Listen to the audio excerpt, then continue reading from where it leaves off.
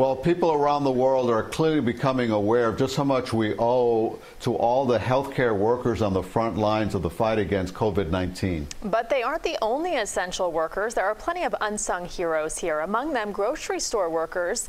Where would we be right now without them? CBS 4's Ty Russell is live in Miami with more. Ty. And Rita Bay and Elliott, I can tell you it's rare for TV cameras to be allowed in supermarkets these days because of the health and safety issues. But we were able to go inside of this Sedano's here in Miami and talk to at least two of those workers who are helping people during such a tough time. When the store opens and as it's closing,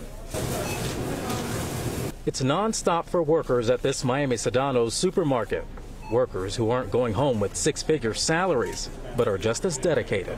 Every time the truck comes, we load them up, and we put them in the shelves. For 2 years, Eddie Castellanos has been doing his best to keep shelves stocked. Seeing shopping carts full shows how important he is to so many families. It makes me feel really happy because and I'm helping my community.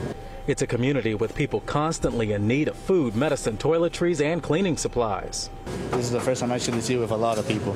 Everyone is trying to stay safe and healthy while working and shopping. As required in Miami-Dade County, he and his co-workers have masks. The supermarket also gave them gloves. Some have face shields. There are also barriers between the cashier and customer. And shoppers are required to have face coverings. And there are signs to help make sure people remain 6 feet apart. Here, there's even a dedicated crew for cleaning. They know that this is something that we have to be ready to support our community, and they're doing more than we asked for. They're doing great. Manager Pedro Mesa has been with the Miami-based supermarket for decades, and he knows shoppers are worried. Everybody's nervous at this time, so they go the extra mile to give that support to the customer when they come to the store. They want to come in, they want to get what they need, and they want to leave as fast as possible. The supermarkets have also beefed up staff by hiring more people, including those who are temporarily out of work at restaurants. They were one of the leaders starting senior shopping hours for an hour in the mornings. And for Castellanos, his goal is to try to make all shoppers feel normal and not such a normal time. Makes me feel good, that they're getting their food and everything is going good and going normal.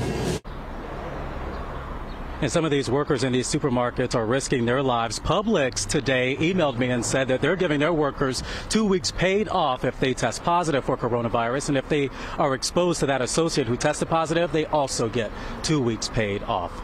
We are live in Miami. I'm Ty Russell, CBS 4 News.